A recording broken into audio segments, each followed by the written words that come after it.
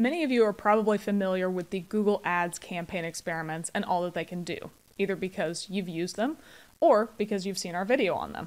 If neither of those apply to you and you're interested in learning more about them, you can check out this video right here. But not as many people know about the Facebook ads campaign experiments and all that they can do. They've been around for quite a while, but over the past couple of years there have been a change in how you set up campaign experiments on Facebook ads. So in this video, I want to talk about what you can test with Facebook campaign experiments, and then we'll run through an example of how you can set one up in your account. There are 3 different ways that you can set up campaign experiments within Facebook ads, and it all depends on what you already have existing in the account. You can create just a slight variance on a campaign or ad set that you already have active, or you can set something up completely from scratch if you don't have anything existing that you want to test just yet. For this video, we're going to go in the reverse order of what I just said. So we're going to start off with an example that we don't have anything set up yet that we want to test. So let's go ahead and create a new campaign. And then this account, for some reason, has the 6 simplified campaign objectives. So for now, just to keep things easy, we're going to click traffic and we're going to click continue. Over the course of this setup, I'm going to be pretty quick about skimming through all of the different settings, all that sort of thing. But the one that you cannot miss at the campaign level is going to be to opt into this create A/B test. You'll see that when I hit the toggle, we have a little window that popped up that says this campaign will be version A in your A/B test. After you publish this campaign, you'll be prompted to edit a duplicate version to test against it. So you have to publish your campaign before you can then duplicate a version of it to run in your A/B test. You cannot just leave a campaign in draft and set up the experiment. Just an FYI that you'll have to publish to create the A/B test. So let's go ahead and click next. There will be a number of different variables that we get to test for Facebook A/B tests. For this specific example, I'm going to show you how to test a different audience. Rather than go through all of the different settings on this ad set tab, all I'm going to do is come down here and customize the audience just a little bit. I'm going to add in a couple detailed targeting options that are about PPC, that sort of thing. Overall, that's good enough for me. So we're setting up to target search engine marketing and digital marketing within this first ad set that we have. Now that I have my audience set up, I'm going to click next. And just so we can keep things moving, I'm going to use an existing post that we have from our Facebook page rather than creating something new from scratch. So let's just go ahead and use the latest video and we'll click continue. Now that we have this campaign set up, all ready to go, it's got a proper ad set, proper ad, we got to click publish. Now we need to get started with the A/B test portion of the setup. So here you can see it says that we can test different image, audiences, and other settings to see how they impact the performance of the ad. So we're just going to click create A/B test. Now the language on this page is a little bit misleading. Start by setting up an ad to test against the one you selected. We can decide either to make a copy of this ad or pick another existing ad. They keep using the word ad when what they probably really mean is variable or campaign or something like that. Just trust that this will set up what we want it to. For now, I'm going to say make a copy of this ad, which is the default, rather than pick an existing ad. We'll talk about that in a little bit. So for now, I'm just going to click next. And now we get to pick the variable that we want to use for this new version to test. Again, it keeps saying add, but it'll encompass the entire campaign. So let's choose from this dropdown. And as I mentioned earlier, there are a number of different variables you can test: creative, audience, placement, or a custom variable. But for this example, I'm going to use audience. You're then prompted to choose which ad set you want to copy. So new traffic ad set is the one I set up just a little bit ago. That's the one I want to use because that's the only one in this campaign. But if you had published multiple different ad sets, you could open this dropdown and choose the one that you wanted to use. That'll be even more important when we get into the other setups of existing audiences and ad sets. But for now, let's go ahead and click next. And in this portion of the test builder, all we're doing is giving this test a name and then setting up different settings around this test itself. We're not updating the audience just yet. So first thing we would do here is want to give this a name that would describe to us what we're trying to test in this experiment. Again, I'm going to skip over most of these for right now. But then the next thing we need to do is tell Facebook how we want to determine a winner. What are the metrics that we're looking at to try and optimize on? For this traffic campaign experiment, we get to choose from a number of different metrics. Cost per result, which is going to be link clicks, is recommended, which is a pretty good metric to try and improve upon. Or we can use cost per link click. We can use cost per 1,000 people reached, or CPM, cost per purchase, or you can choose from a number of different standard events that are down here. So whichever metric you're trying to improve upon, choose that one from this drop down. If you are in a conversions campaign, you might say that you want your cost per lead, or in a lead generation campaign, you might want your cost per lead form to go down. Whichever metric you're trying to impact, choose that from this key metric drop down. You'll see that this toggle here is switched on that says include upper funnel metrics in this test report. If we click on this little informational piece here, it's basically saying that metrics can help gauge user activities that precede the metric that you're optimizing for. That gives an example and says, a test may not find a winner using cost per purchase as a key metric, but if the test was able to find a top performer based on cost per link click, you could use that information to make decisions. In my opinion, there's no harm in utilizing this function, so I'm just going to leave it on for now.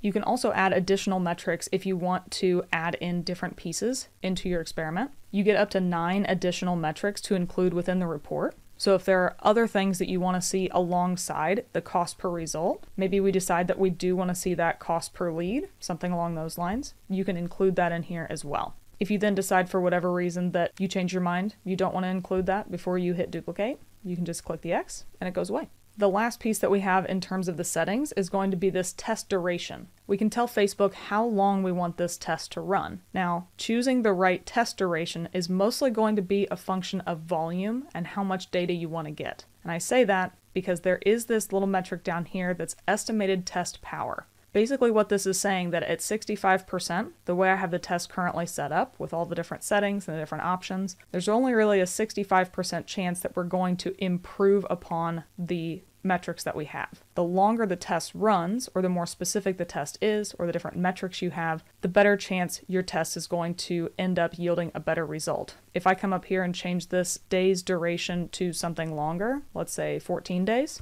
you'll notice that the estimated test power went up to 71%. Because in theory, we are going to have more data to work with over a period of time that is longer, and with more data leads to a better chance that we're going to have confidence in a test. The last thing we get to do is choose whether or not we want to end the test early if a winner is found.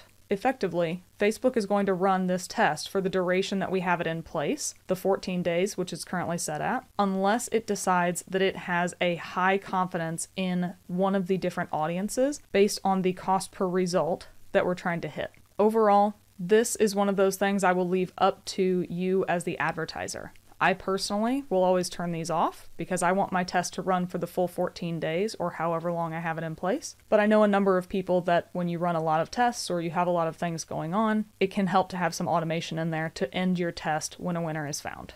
Once you have all the settings in place, you just need to click Duplicate Ad Set. Now you can see in the breadcrumb over here that we are still in the new campaign that I used to create this campaign experiment, but we have the A version, which is new traffic ad set, and then we have the B version, or the copy of it, which is the new traffic ad set - copy, which isn't super helpful, so I'll just name this one version B.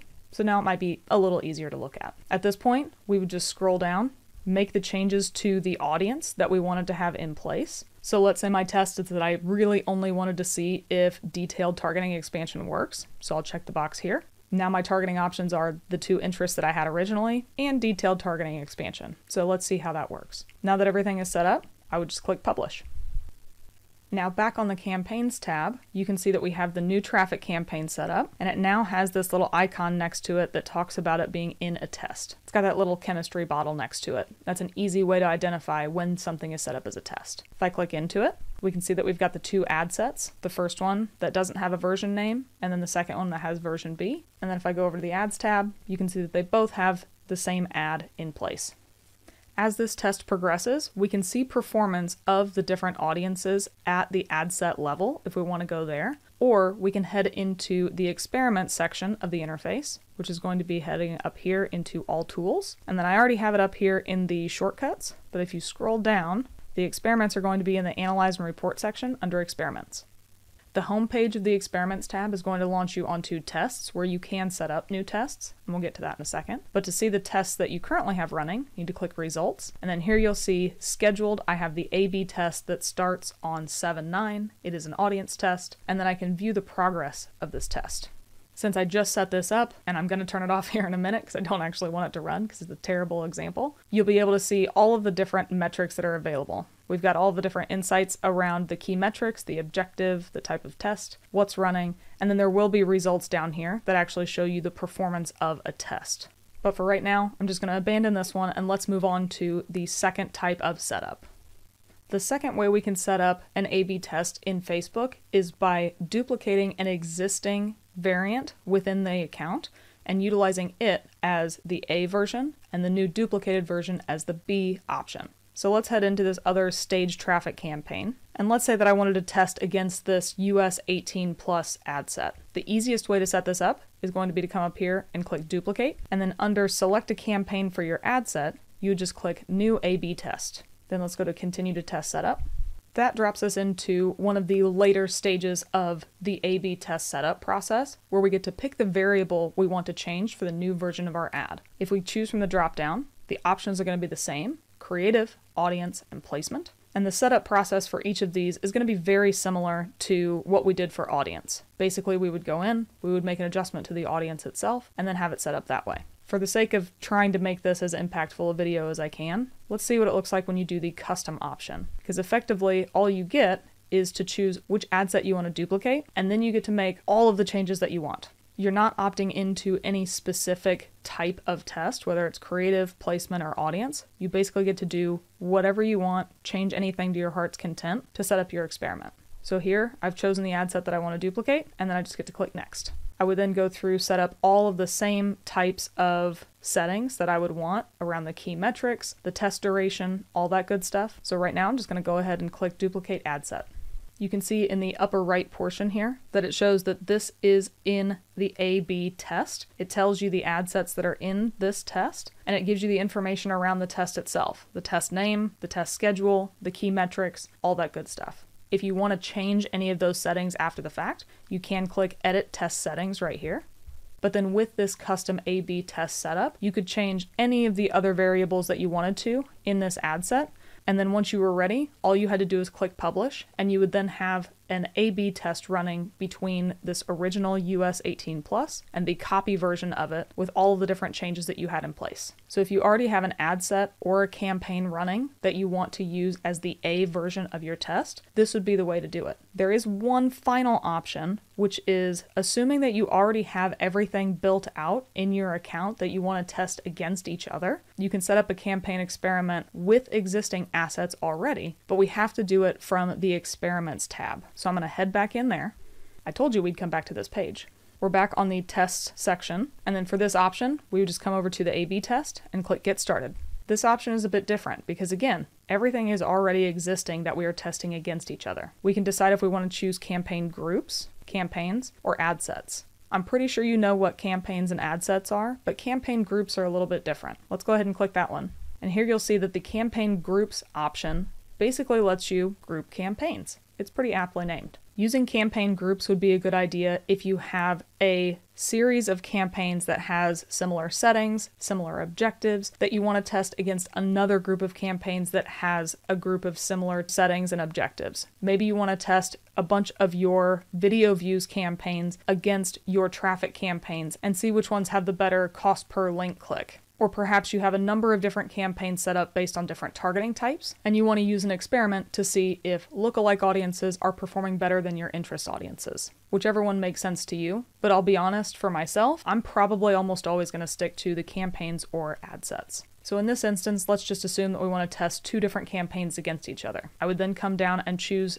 campaign A, which is going to be from the account that we had set up already. I know I have these names blurred out, I'm sorry for that, but I'll just choose the ones that have the most generic names. So let's say we want to choose the new traffic campaign, which says it's in review. And then as the B version, we want to choose that staged traffic campaign that I mentioned earlier. There are going to be some errors here, which will tell you some of the things that you need to know when you're setting these up. Obviously, the first is that your campaigns need to be active. So the fact that I have one that's in review, it doesn't like that so much, but let's assume that you have all your campaigns active, so we'll close that. Then the other piece says your attribution settings do not match. To continue setting up your test, make sure all ad sets in your test use the same attribution setting. Just as a note, you cannot set up a test amongst different campaigns that have ad sets with different attribution settings. But once you had all of those issues resolved, you would then come down here and set up the remainder of the test. So we get to have the schedule. We can schedule it to start ahead of time or effectively right away. We then get to determine if it has an end date. So you kind of get to determine the duration, but you don't get to tell it duration. You just a start and end date. You can still opt in to end the test early if a winner is found. Give it a test name. You get to choose the key metric, and you do still get the option to choose up to 9 additional metrics as well. And then at the bottom, it'll give you the estimated test power of all of the different campaign settings and test settings that you have in place. I went ahead and made a quick tweak to it just so I can go ahead and review the test details. Effectively, you get to review all the different settings that you have here. You see that it does give you the duration in bold, available at 4 days, because that's where I set it up at. You get to see all the other options that are in here. And then lastly, you would just click create test once you were done. I'm not going to do that because I don't want to run this test, but that's what you would do. And then again, any and all tests that you have running would show up in the results portion of the experiments tab within Facebook. Setting up A/B tests across different ad sets or campaigns can be a really powerful tool in Facebook to get you data backed by statistics that tells you which of your creatives, audiences, placements, or any custom combination thereof can perform best across your account for the key metrics that you have in place. They're relatively easy to set up, and it doesn't matter if you want to test things that are already existing in your account or if you're trying to create something from scratch. There are different options for how you can set those up. Hopefully with this rundown, you feel a lot more confident in going in and setting up your next A/B test on Facebook. But if you have any questions, feel free to leave us a note in the comments below. Thanks for watching our video. If you thought it was useful, give us a thumbs up below. We release a new video at least once a week, so if you want to get notified of when a new one comes out, be sure to subscribe to the Paid Media Pros channel.